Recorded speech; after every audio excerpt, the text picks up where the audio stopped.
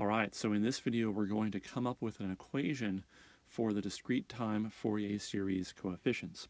In the previous video, this was the equation that we came up with for the discrete-time Fourier series representation of the periodic signal x of k. What we would like to do now is kind of flip this equation around. As written, it's x of k equals a function of dr, where dr are the coefficients we want. I would like to isolate dr and be able to write an equation dr equals a function of x of k, so I can actually compute the coefficients. So let's go ahead and do that. Let's actually derive an equation for the dr. So first, let's just go ahead and write down the equation that we had for the DTFS representation. There it is. And as a reminder, again, we're dealing with periodic signals x of k, which means that x of k has a fundamental frequency omega naught, and omega naught is always equal to 2 pi over n naught, where n naught is the period of the signal, the number of samples it takes for x of k to start repeating. And we're going to try to isolate or solve for dr. So how am I going to do that? Well, here's what I'm going to do.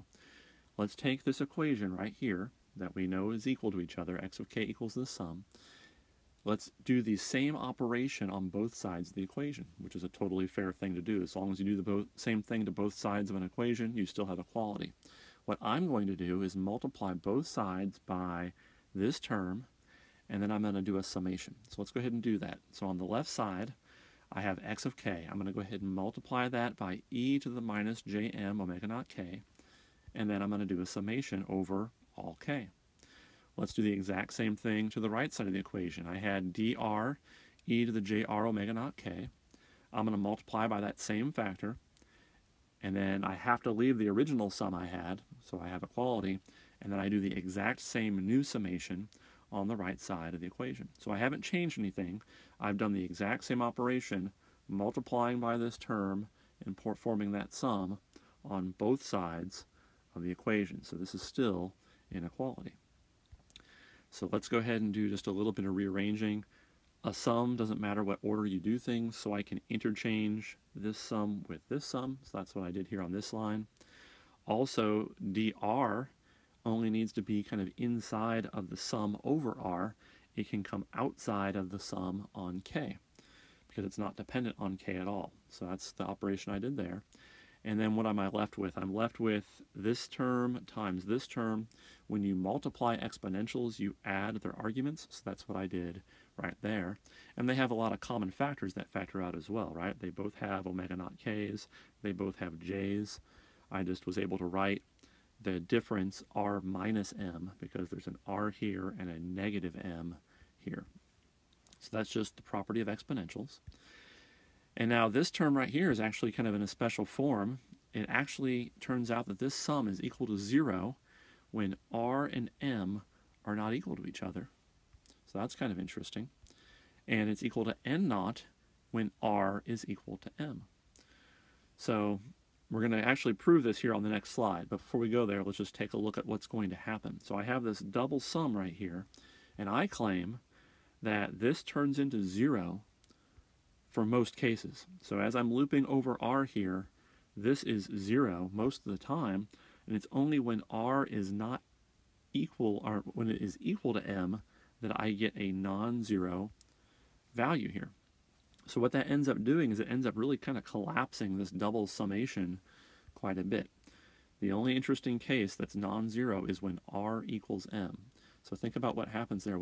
If r equals m, then r equals m here, I have dm, and then this whole thing just turns into n naught. So there's going to be a lot of simplification if this is indeed true. Let's go ahead and now show that that actually does happen. So here's the summation that I was claiming has some very nice properties. The first one is what happens when r equals m. So this one's very easy to see. When r equals m, up here in my exponent, I would get a 0. E to the 0 is 1, so I'm adding up 1 a whole bunch of times. How many terms are in this summation? There's a total of n naught of them. So that's the easy case to see that when r is m, this summation actually collapses to m naught. So that's pretty easy to see. The other case that I claimed is a little trickier, so let's work on that. What happens when r is not equal to m? Well, we can work on that a little bit. Look at this. Due to the property of exponents, e to the j r minus m omega naught k is the exact same as all of that raised to the k, right? The reason I like that is because this now has the form of a geometric series. It's kind of like I have a sum over k of alpha to the k, just my alpha is this crazy quantity e to the j r minus m omega naught, right? But I can still kind of just write down the closed form answer for this geometric series. If you go to your table or just remember it, the sum from k equals 0 to n naught minus 1 of alpha to the k is simply alpha raised to the top limit here plus 1. So the top limit is n naught minus 1. When I add 1 to it, I get n naught. And so that's that value right here. So alpha to the top limit plus 1 minus 1. And then on the denominator, you just have alpha, which in this case is this value right here, minus 1 again. So this is what I get under the case of r not equaling m. So how can I simplify this? Well, let's just take a look at the numerator and remember what we know about omega naught. So there's a little typo right there. We know that omega naught, the fundamental frequency, is 2 pi over n naught.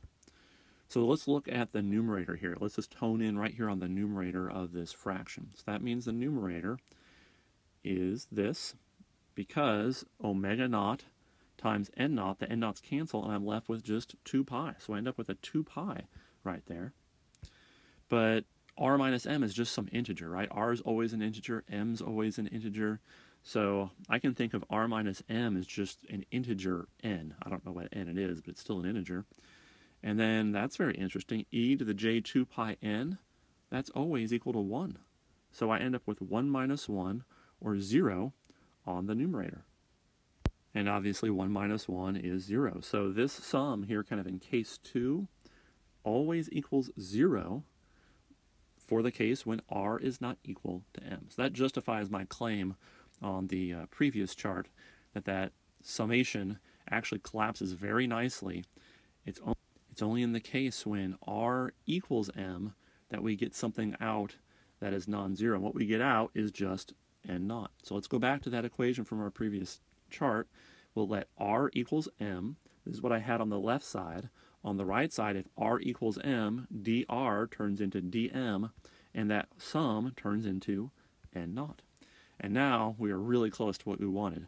My whole goal here was to be able to isolate d. And now I have an equation right here where that's very easy to do.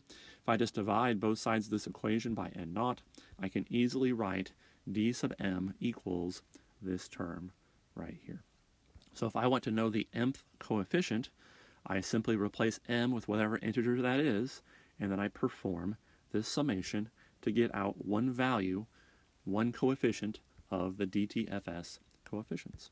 So that is it for now. We have found a nice equation for the DM, the DTFS coefficients. Now that we have that equation, let's go ahead and talk about a few more things just in terms of terminology and what these things mean, just to kind of wrap things up.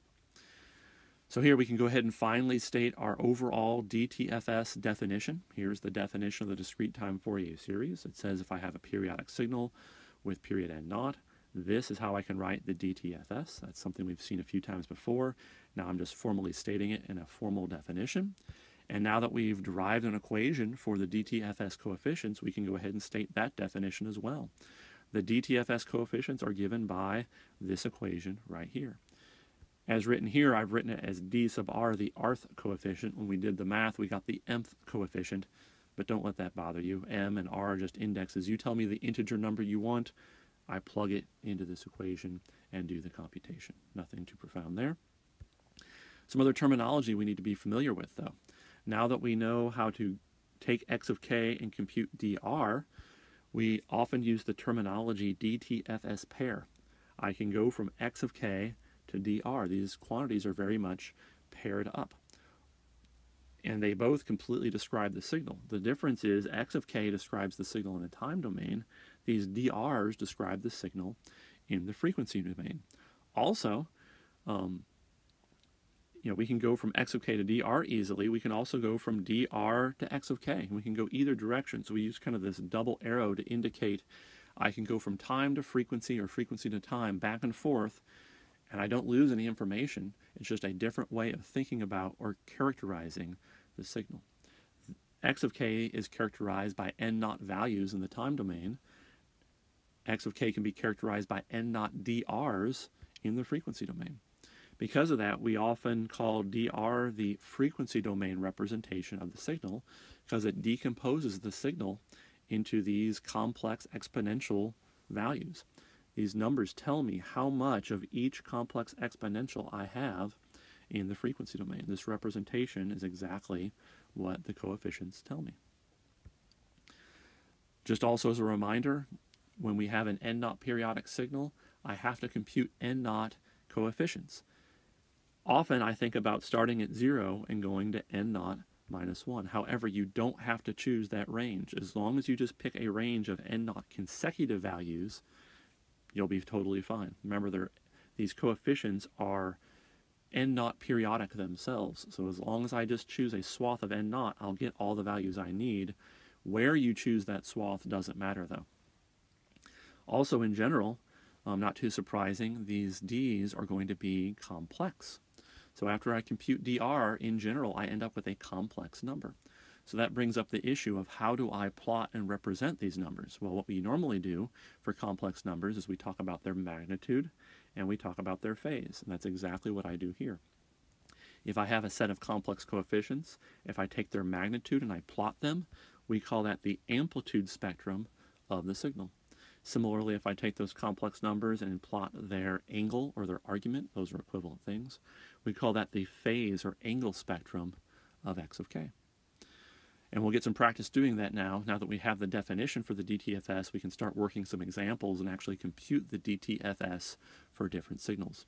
And we'll go ahead and get started on that in our next video. So that's it for now. Thanks for watching.